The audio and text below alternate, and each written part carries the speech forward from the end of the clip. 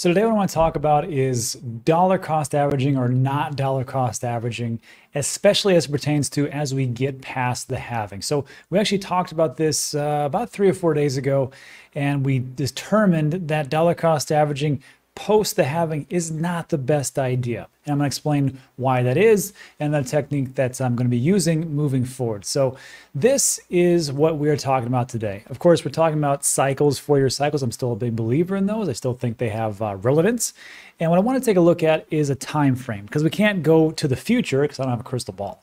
But we can take a look back in time, 2018, 19, 20, 21, and 22 for the last halving. Now, we already had our Bitcoin halving this year. That was on April 19th, 2024.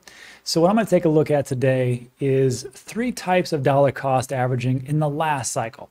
We're going to take a look at what our returns would be if we started on January 1st, 2018, which was right after the peak of the previous bull cycle, which ended in December 2017. We're also going to take a look at what it would look like if we DCA'd from January 1st, 2018 just to May 11th, 2020. And also take a look at what our returns would be if we started dollar cost averaging on May 12th, 2020, which was the last halving, to November 30th, 2021, which was essentially the big, huge bull run. So let's take a look at that first piece. We're going to take a look at dollar cost averaging between January 2018 all the way to November 31st, 2021, and what that would look like. So I'm, of course, stealing all the information from friend of the show, Ben, from his website, Into the Cryptoverse. And this part right here, you can sign up for the DCA tool. It's very free. It's free to use. And we can see that if we just put in $10 a day from January 1st, 2018 and stopped on November 2021, here's what our results would be. It's actually pretty good. I mean, let's be honest. I mean, 10 bucks a day. If we would put that into Bitcoin, just taking a look at Bitcoin itself is right in the middle, you're up 645%. You would have invested $14,000 roughly, and you would have 105,000. That's pretty good. Congratulations for not a lot of time, roughly 3 years. You outperformed every single class out there. You've crushed S&P 500. You've crushed traditional equities. You've crushed gold and precious metals. And you've done pretty good. ETH, you would have done even better. You would have been up 1,576%. So almost 2.5 better than Bitcoin. Cardano, 2,574%. Link, 3,638%. Solana, 4,000%. Matic, almost 5,000%. And Doge, the king of all meme coins, 7,500%. Now, there's some that would have definitely underperformed. That would be Stacks, the layer 2 solution, which is smart contracts built on top of Bitcoin. It's only up 443%. That's still not bad. Atom, AVAX, Near, and Injectable, Immutable X, of course, just getting running in that time frame. It'd actually be down quite a bit. So that was, again, just taking a look at dollar cost averaging for roughly 3 years straight and not changing up a thing. So of course, when we're taking a look at this, we're thinking to ourselves, well, Rob, why would I get into Bitcoin? Why don't I just do a bunch of altcoins? I mean, you're telling me right now, altcoins are the way to go. No, it's not what I'm saying. Altcoins are great, but you got to pick the right ones. Here's a snapshot of January 2018. Let me know if you know these altcoins that were in the top 18. Qtum, Icon, Bitcoin Gold, IOTA, Neo, Stellar, all right, NEM, and some other ones. Of course, the top 18, Bitcoin, Ethereum, XRP. Bitcoin Cash was number 4. I don't know if that's even the top 30 anymore. And then, of course, we've got Dash. Some people have heard that. Monero, Tron, ETH Classic. But I mean, some of these you've never heard of, or you may have heard of in passing. That's why when we talk about altcoins, it's very risky. Risk to reward, the reward's quite high, and so is the risk. So let's just break this down, taking a look at the same crypto that you buy into. But let's go from just January 1st, 2018, again, after the all-time high in 2017, and you stopped at the halving, and what it would look like going into November 2021. So remember, you are dollar cost averaging from January 2018 just to that halving of the previous cycle. You'd actually have done better by just stopping your dollar cost averaging. Bitcoin, you would have invested 8,620, and you'd have $79,000. Some people would say, well, I don't have that much. Yes, you don't have that much because you didn't put in as much, but your ROI is 200% higher. Solana, 1,255. ETH, 2123. ADA, 3178. Matic, 55. Link, 55. And Doge, again, crushing it, almost 10,000%. Congratulations. And of course, some other ones down there. So now that we've taken a look at that, let's just play devil's advocate and say, okay, well, what would happen if I just dollar cost average just from the day after the halving to the bull run? Because, you know, that's what I want to do, because as things start going up, that's what I want to invest to. Not so fast.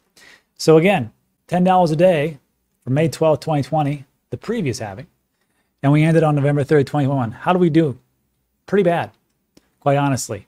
That's why, like right now, as we're getting into this, the return on investment is diminishing, especially for the #1 crypto that's out there, which is Bitcoin.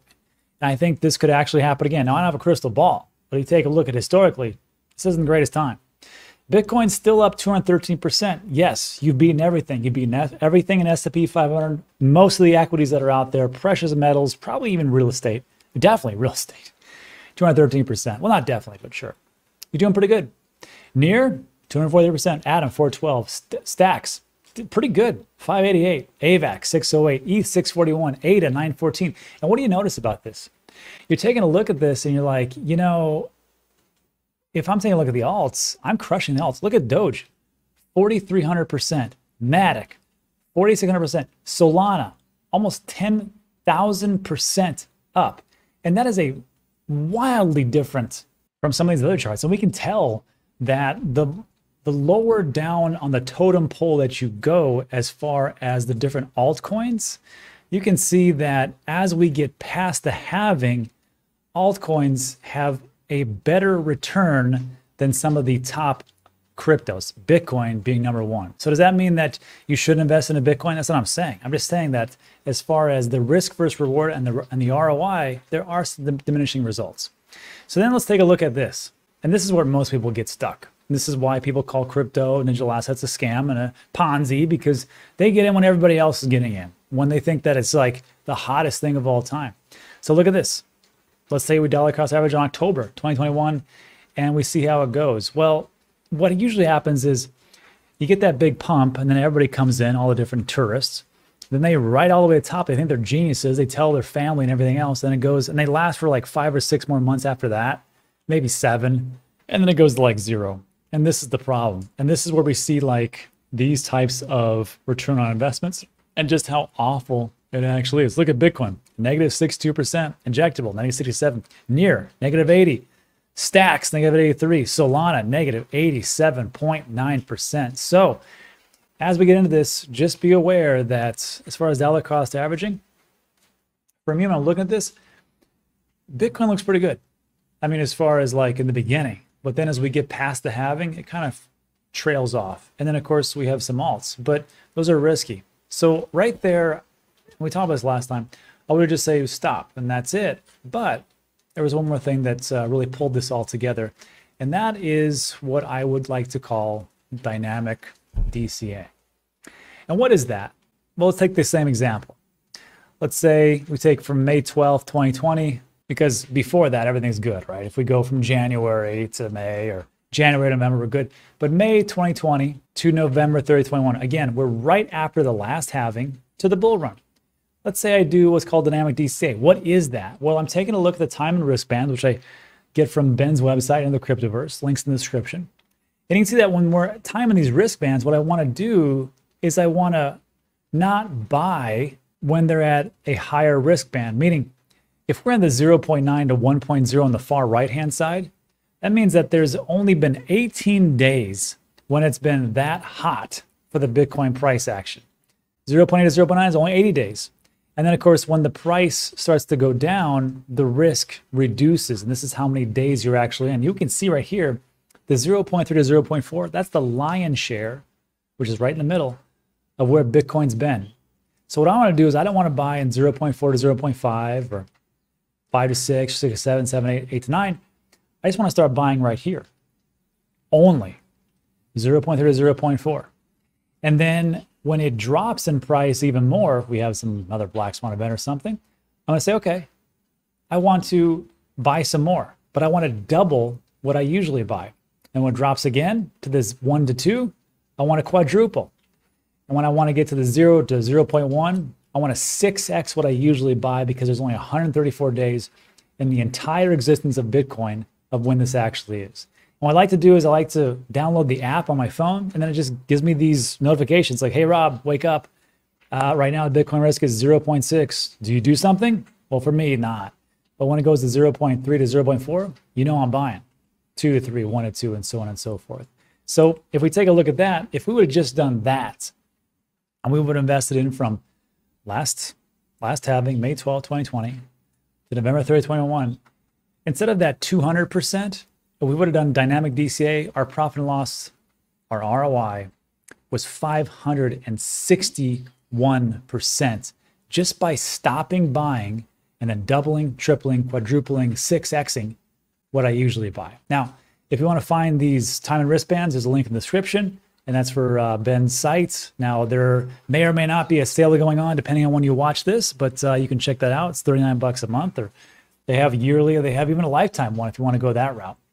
But there is one last thing to take a look at, and I thought it was interesting I didn't include in the original video. I'm going to compare DCA'ing equal amounts to dynamic DCA'ing. You know, today is April 22nd, 2024. We just had the Bitcoin halving 3 days ago, the ending date right here. Let's just go to June 1st, 2022. This is what I should have been doing the whole time. And I dabble in it, but now I see the error in my ways. I should have been doing dynamic DCA'ing. Check this out. If I dynamic DCA'd in from June 1st, 2022, again, that example that we took a look at when everybody leaves because they think it's a Ponzi, and I would have stopped dollar cost averaging on April 22nd, and I would have done what's called dynamic DCA'ing, Bitcoin 10 bucks a day in those time and risk bands, I would have put in $60,000, and I would have 192,000, or a 217% increase. But let's say we do DCA equal amounts. I'm only up 151%. So how would that look like on smalls? Let's take a look at Ethereum. If I did Ethereum 10 bucks a day, same time frame, I would be up 85%. If I would do the dynamic, I'd be up 124%. Let's take a look at Cardano. If I would have done this whole thing and I would have dynamic DCA'd, I'm up 55%, which isn't that great. I gotta be telling with you. Cardano's been an underperformer. But if I just would have been like, hey, DCA every day, forget it. I'm not going any dynamic stuff. I'd only be up 36%. So again, even though it's not minuscule, it's a lot. I mean, 36% versus 55%, you're still outperforming the S&P 500. Let's take a look at this. How about Polkadot? 36%. That's not too great. How about DCA equal amounts? Only 25%. Really bad, quite honestly. How about Chainlink? Again, DCA equal amounts, I'm up 91%. Dynamic DCA'ing, 125%. And so on and so on and so on. So look, there's a lot of things to break down in that video. I know it was a lot. Watched it a couple times, but the whole thing remains pretty much the same. There are some ways to increase your return on investment. There are ways to actually get around what you're actually trying to do, and just take a look at it a little bit different. Now, of course, I'm not a financial advisor. I can't give you financial advice, but just take a look at this and determine if this is right for you moving forward. That's it for today. So look, if you like today's video, give it a thumbs up. We talk about it's time sensitive. That's it for this one. Thanks so much for stopping by. I appreciate you, and I'll see you on the next one.